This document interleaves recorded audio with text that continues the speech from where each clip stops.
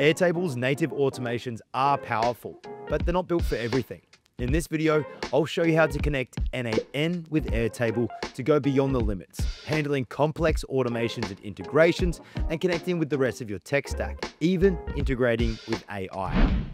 Hey there, I'm Alex Knowles from automationhelpers.com, and we help companies get set up using the best apps, portals, and integrations. In this video, you'll learn how to connect n8n to Airtable and go beyond the limitations of Airtable's native automations. By the end, you'll understand how to build real workflows in n8n that connect tools, handle logic, and even bring in AI. But let's jump into an Airtable base firstly. We've got our different tables here for a lead intake base. And we've also set up some native automations. Now, don't get me wrong. Airtable has provided us with a lot of power when it comes to native automations. Beyond being able to set up automated workflows within app, we can also connect to the likes of Slack, Gmail, Google Calendar, and more. But there are limitations here. We can see here that we've got automations to auto-assign reps, notify those reps, mark statuses, and we've even got the lead enrichment, which was made possible with the recent release of Airtable Web Tables, so check that video out. Airtable's automation is a great starting point and great to continue with if you are managing small data sets. n8n comes over on top when you need more complexity, control, better data handling, and more importantly, you want to connect to the other tools in your tech stack. When it comes to adopting a third-party tool for your automated workflows, you may be familiar with Zapier and Make. Now, similar to Airtable automations, these are great for getting started. But if you're budget conscious, you want more complexity and control over your workflows, then n8n is the perfect alternative. And when it comes to the cost, you'll be paying more for Zapier or Make in comparison to n8n. Airtable's native automations are a great starting point and great to continue with if you've only got a small data set. Connecting Airtable to n8n is easy. We have three main practical ways that we connect the two. The first is through the n8n Airtable node, which we'll look at first, webhooks, second, and third is polling Airtable on a schedule. This is useful when you want to avoid Airtable's automation run limits or you don't need an instant trigger. Now, each method has its own use case, but let's start with the most common, the Airtable node, which gives you full control to read, write, update, and delete records. So let's add that node by searching for Airtable. This is going to be our trigger event. So we'll select that here and we'll select triggers. Now we need to actually connect and verify that connection between Airtable and n8n. So we're going to select a create new credential. We can connect either via the API key, which is great for personal use and testing, the access token, much more secure, or OAuth. Now we're going to go with access token. Now I've made sure to leave in the description of this video this particular link up here. It's where you'll be able to create and access your tokens. Now when you connect Airtable to n8n using a personal access token or OAuth, you need to define two key things: scopes and access. Scope relates to the level of permission that you're granting for this app. So for example, here we've got read, update, write. Well, the best practice is only giving the scopes that you need for that workflow. For my workflow, I need to read my Airtable base, I need to write, I need to update. So I'm going to give it all permissions available. Now, when it comes to access, this relates directly to what bases, what workspaces are available in this flow.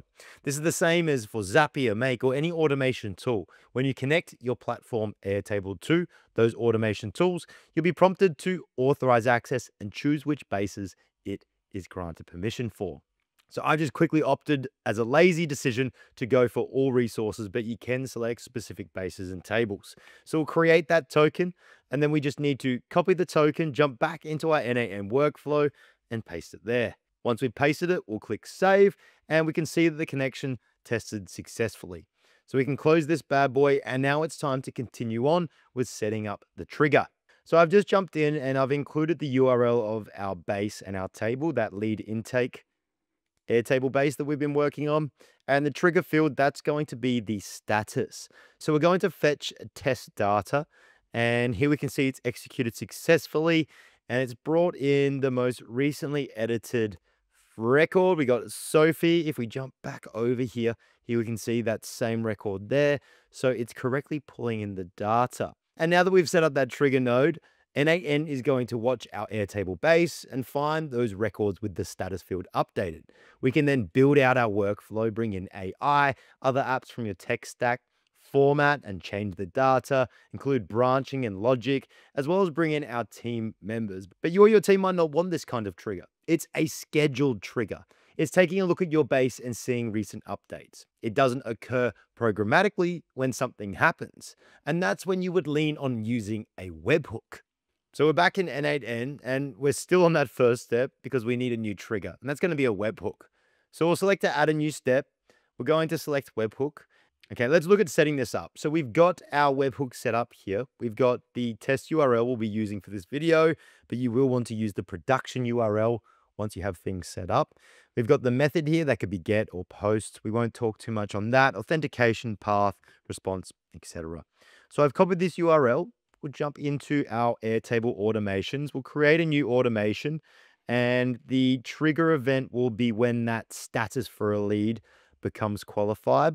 So I'll select the table leads. The condition is going to be when the status, as we just said, is qualified. And we'll add a run script step. Now, again, if you want to learn the other ways that you can initiate a webhook in Airtable, check out this video where I dive into it.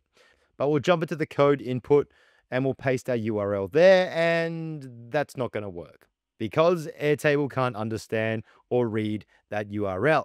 Instead, we need to format this so that the run script step will actually work.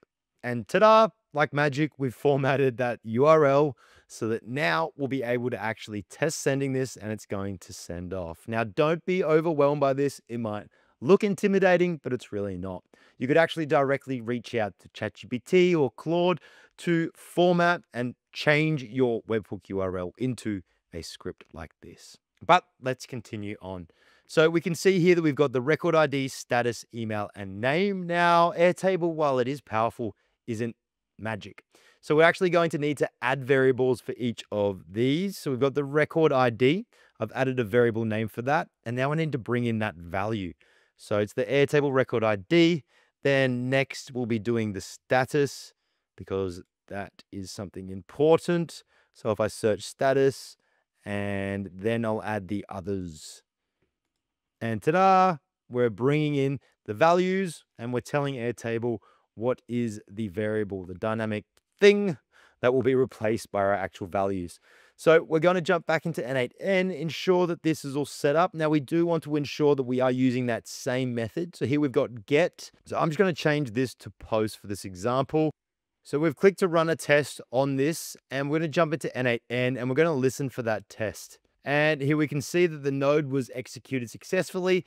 It's brought in our record ID, our status, our email, and the name from that value.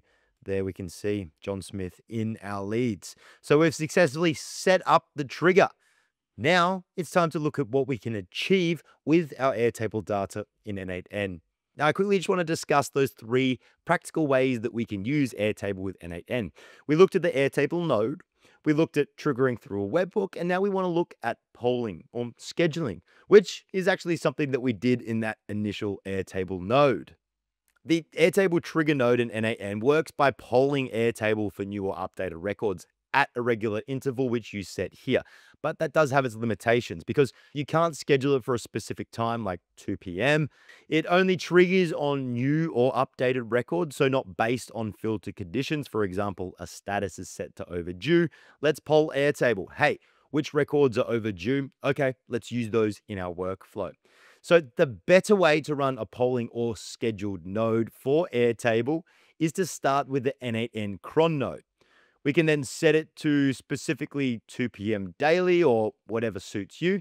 And we can then add an Airtable node to search records or list records and apply those filters that we discussed earlier, like the overdue budget, a due date, or a status is complete. And then we can loop through those records by performing whatever logic you want. Send reminder emails, update statuses, trigger alerts, whatever it might be.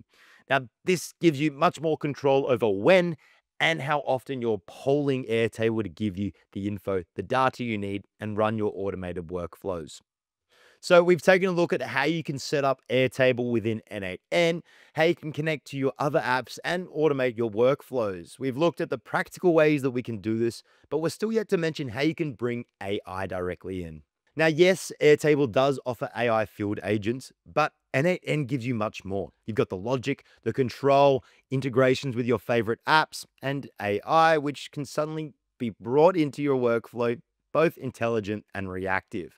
So instead of setting 10 conditions within your workflow, you could bring in AI and just ask it to decide what to do. And instead of manually reviewing forms, well, you can let AI summarize or extract key details and save you and your team time. But what about AI agents? And this is something that n8n has been so popular for so long. Now, we're not going to dive too deeply into how you can use AI with n8n and Airtable. That itself is a whole nother video. But if you are eager to see content on how you can build n8n AI agents, how you can connect Airtable to those agents, and how you can automate your workflows with n8n, make sure to leave a comment below. And before I let you go, I just want to share with you an automated workflow that you could build to really help you and your team get more done and free up time to focus on the more important parts of your business.